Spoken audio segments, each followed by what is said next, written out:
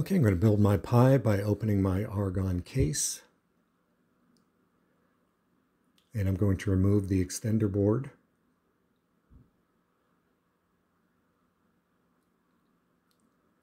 When you're connecting everything up, be careful of these 6 pins here.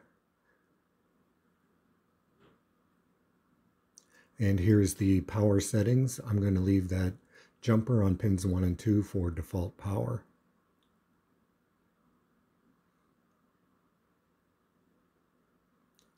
Now connect the extender board to the Pi5. Now we need to install the PCIe cable. You're going to lift up on the lock mechanism, which is that dark piece of plastic. Then put that ribbon cable down through the top with the orange side facing the USB connectors.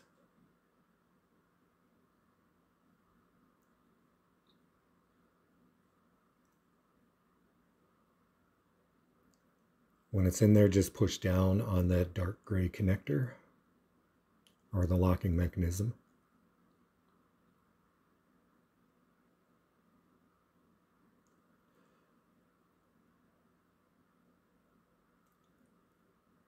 And pay attention to the pins when you're connecting this together. We're going to put the Pi board and the extender into the top of the case.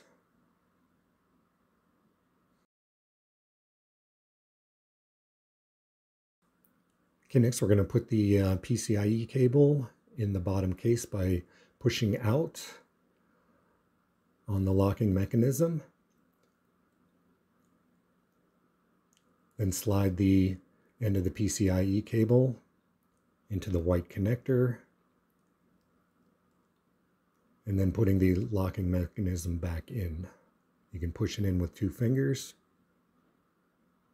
one on each side of the cable.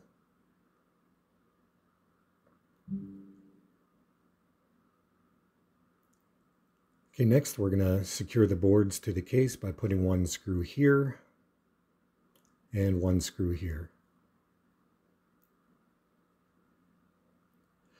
Now insert the micro SD card with the operating system.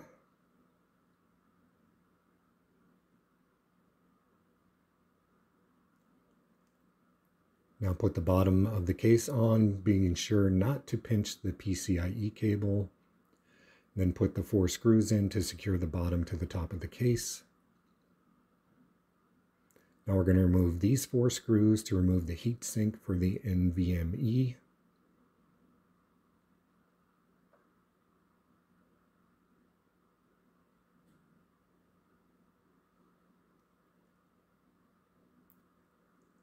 That's the connector for the NVMe. The notch should match the notch on the VME card.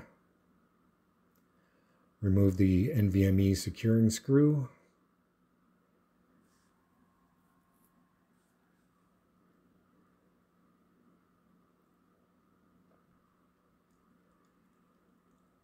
Then push the NVMe card into the connector at an angle.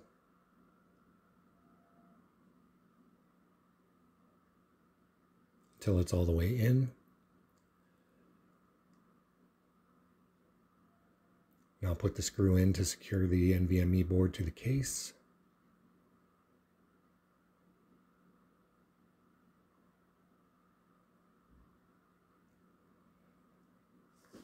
And don't forget to install the silicone thermal pads. I forgot. You can follow the instructions in the manual that came with the Argon case. Now put the 4 screws back in.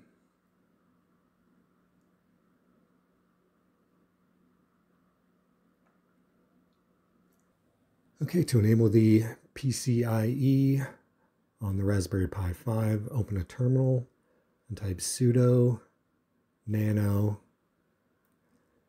/boot/firmware/config.txt. And then somewhere in here, I'm just going to uncomment one of these lines.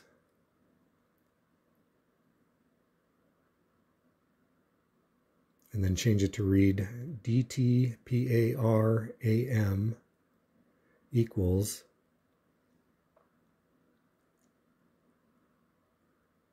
PCIe-X1. Then you're going to hit Control O, Enter, Control X, yes, and then reboot your machine.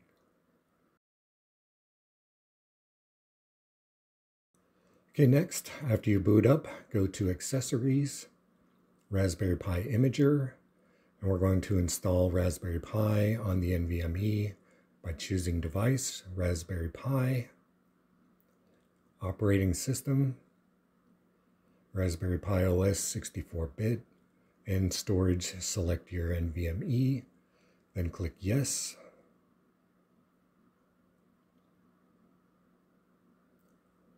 When that's done, open a terminal and type sudo raspi-config. Then use the arrow key to go down to number 6, Advanced Options, hit Enter. Then go down to A4 boot order, press Enter, then choose B2 NVMe boot. Then press Enter.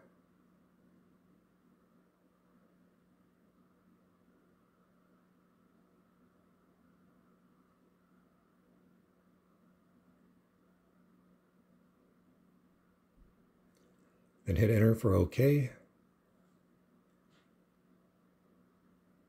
Then tab to Finish, hit Enter, and then Yes to reboot. That's all there is to it. Thanks for watching.